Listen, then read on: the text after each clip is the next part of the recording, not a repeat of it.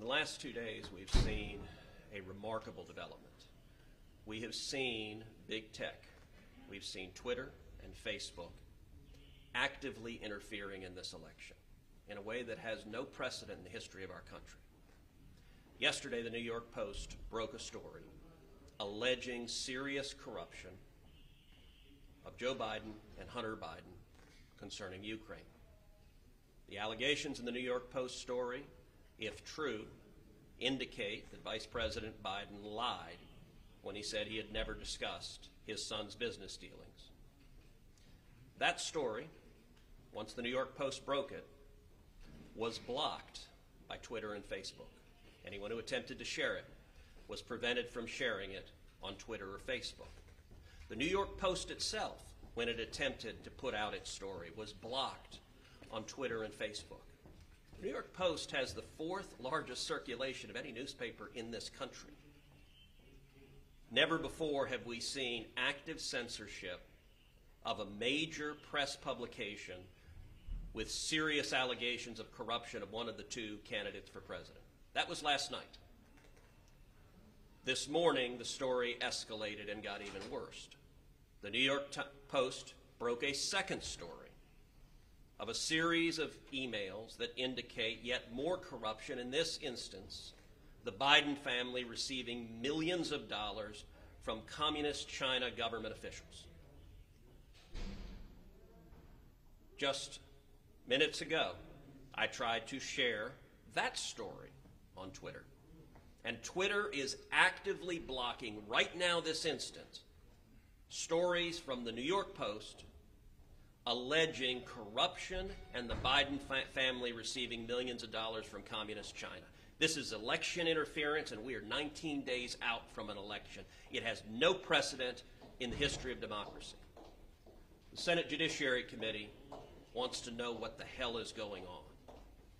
Chairman Lindsey Graham and I have discussed this at length, and the committee today will be noticing a markup on Tuesday to issue a subpoena to Jack Dorsey, the CEO of Twitter, to testify before the Senate Judiciary Committee next Friday, to come before this committee and the American people and explain why Twitter is abusing their corporate power to silence the press and to cover up allegations of corruption. And let me be clear, I don't know if these New York Post stories are true or not. Those are questions Vice President Biden should answer.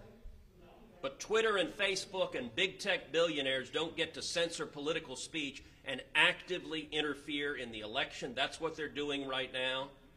And so on Tuesday, the Judiciary Committee, the full committee, will be voting on subpoenas to subpoena Jack Dorsey to come before our committee. Can I ask a technical question on that? Can the Democrats delay that subpoena, or The Democrats can certainly raise procedural objections. They can try to delay the subpoena. I don't believe they will be successful. We are 19 days out from an election, so if the Democrats were to try to play procedural games to delay the subpoena until after the election, that would be obvious and transparently political. Chairman Graham. Thank you.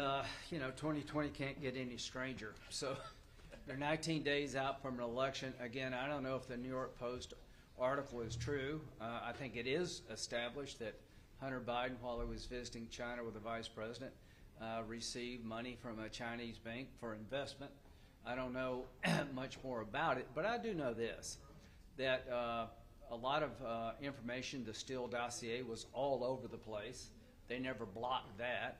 All the allegations about Russian collusion and Trump and every other idea that Trump may have done something bad, nobody blocked that. So what we're going to do is we're going to finally have an accounting that's long overdue. These social media platforms have a dominance in our lives. They're newspapers, they're TV stations, they're radio stations, they're publishers. And this, to me, crystallizes the problem better than anything I could think of for the American people. You may be a Democrat saying, I don't want to hear the New York Post. It could be you tomorrow. So the point is that the power behind these platforms have been taken to a level that truly is dangerous, I think. The stopping Americans who have these tools available to them from exercising their ability to share information with their friends. Nobody in Twitter and social media shut down anything about Trump and Russia.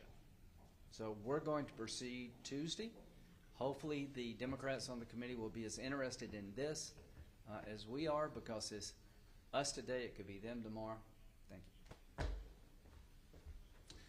you. I want to say that obviously I agree wholeheartedly with the chairman, Senator Cruz. I think taking this action is absolutely necessary. Last night, the subcommittee, my subcommittee on crime and terrorism, invited both Jack Dorsey and Mark Zuckerberg to come and testify.